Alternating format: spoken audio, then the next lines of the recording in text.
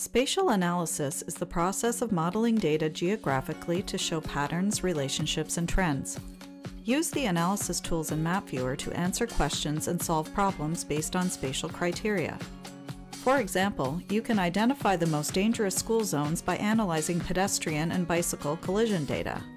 To see the tools in the Analysis pane, click the Analysis button. In the Analysis pane, you can access Tools and Tool History.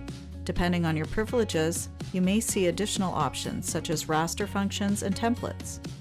Before beginning your spatial analysis, it's a good idea to specify analysis environment settings, such as the processing extent. Any new tool or function you open in the current map will inherit the settings you specify as applicable. From the Tools list, you can access a variety of feature analysis tools. If you have additional privileges, you can also access raster analysis tools.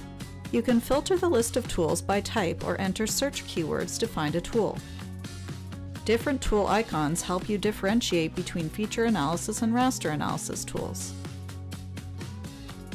You can also find a tool by browsing the tool categories. Once you open a tool, you can use the details provided to help you configure it. Required parameters are marked with a red dot, and when you choose a layer, you can see how many features will be analyzed. You can get more information about a parameter by clicking the Information button and then the Learn More link. Credits are consumed when running most analysis tools.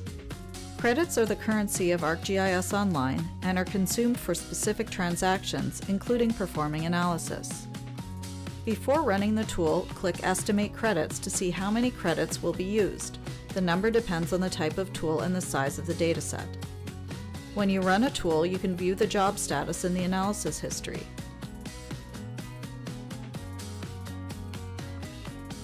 You can also view detailed information about each tool that was run.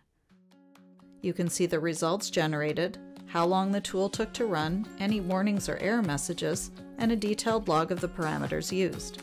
The analysis history also allows you to rerun tools with the same or modified parameters.